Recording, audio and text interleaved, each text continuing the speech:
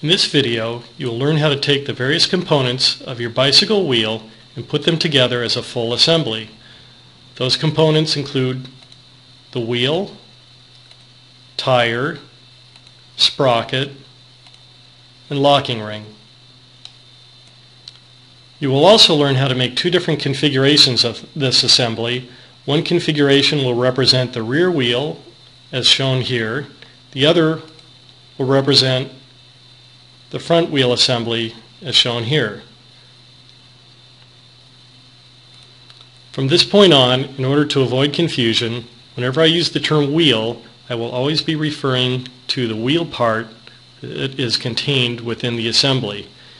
If I use the term assembly, I'm always referring to the entire assembly of the wheel with the tire and the other parts. So if I say front assembly, I'm referring to the assembly, the front configuration. If I say rear assembly, I'm referring to the assembly, the rear configuration. And if I say front wheel, I'm referring to the wheel part, front configuration. If I say rear wheel, I'm referring to the wheel again, but the rear configuration. I will demonstrate how all this is done with a fresh new assembly.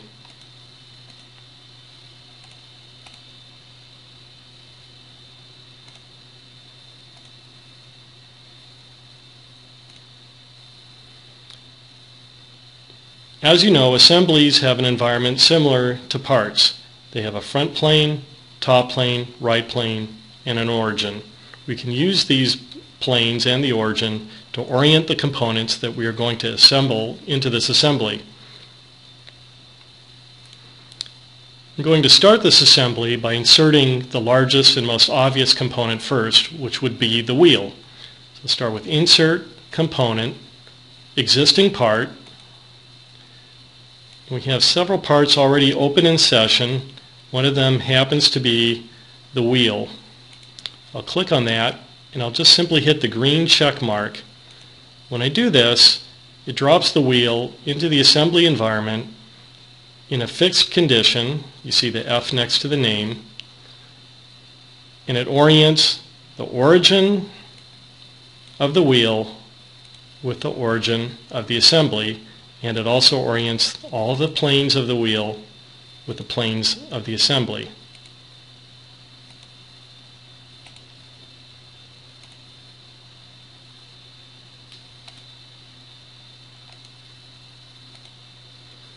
You notice when I first dropped this component into the assembly, it was shown in a collapsed state in the feature tree.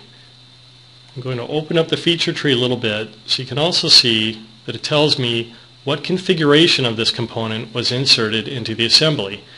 In this case, the front wheel configuration was inserted into the assembly. This is the configuration we will start with.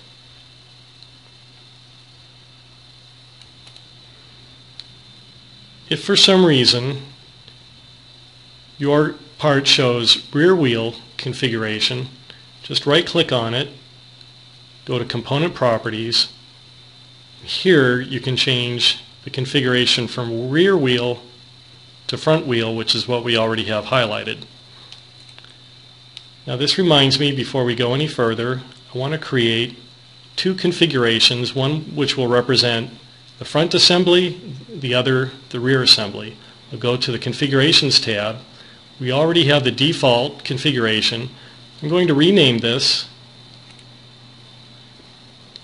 to front assembly. I'm going to create a new configuration and name it rear assembly.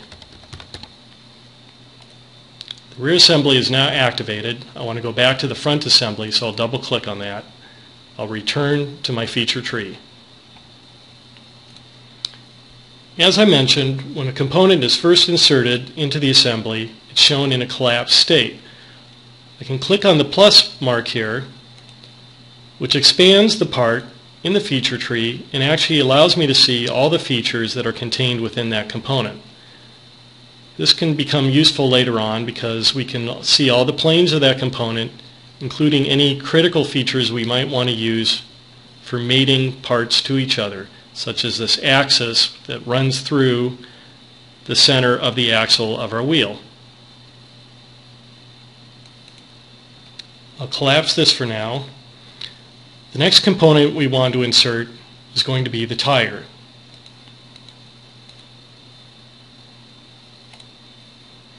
Instead of hitting the green check mark, I'm going to just drag it into the graphics window. We see one little problem is that the tire is oriented somewhat differently from the wheel. This can be a common problem in Solidworks, where sometimes you'll receive a component from a coworker or perhaps from a website that does not utilize the same orientation of planes as what you might be utilizing. So as a result, we see that the wheel and the tire are at right angles to each other. This is not a problem.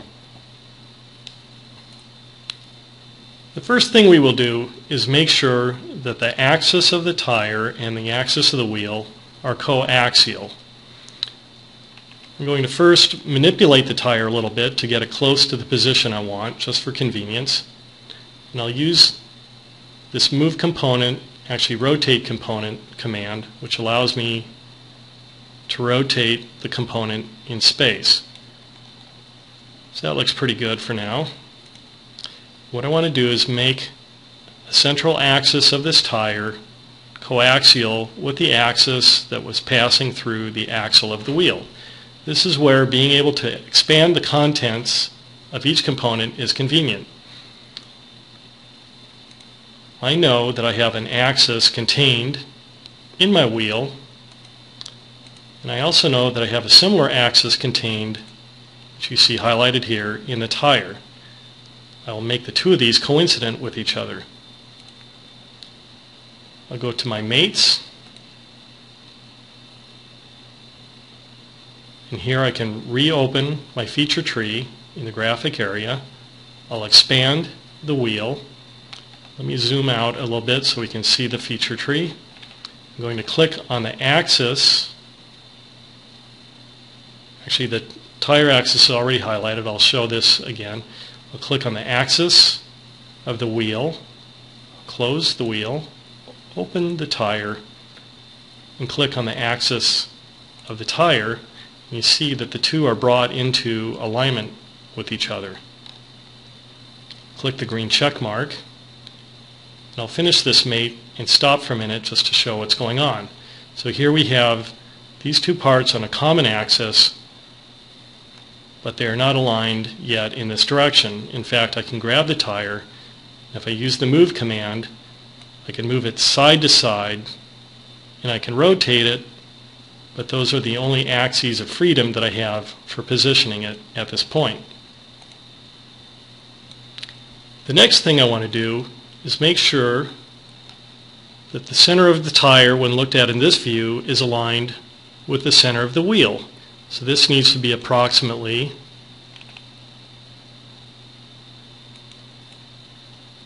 in this location.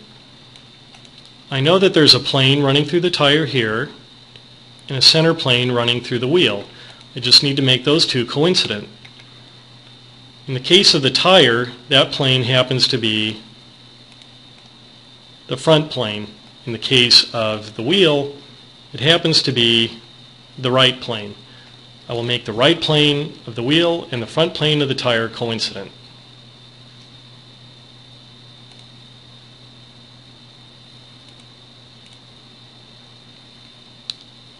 Right plane of the wheel, front plane of the tire, they are now coincident.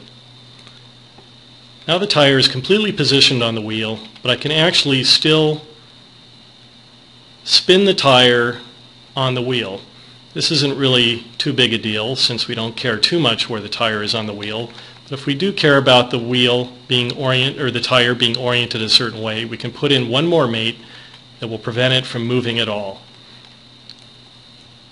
What I would do is take the top plane of the tire and orient it with the top plane of the assembly, and that will prevent any rotational movement. So I'll go ahead and highlight the top plane of the tire while I'm here. Go to Mates, top plane of the assembly. and that rotated the tire somewhat. Now we see that the tire is completely fixed in position, and a minus sign that had previously been here has now disappeared, indicating that the tire is completely fixed in space. This completes the front assembly.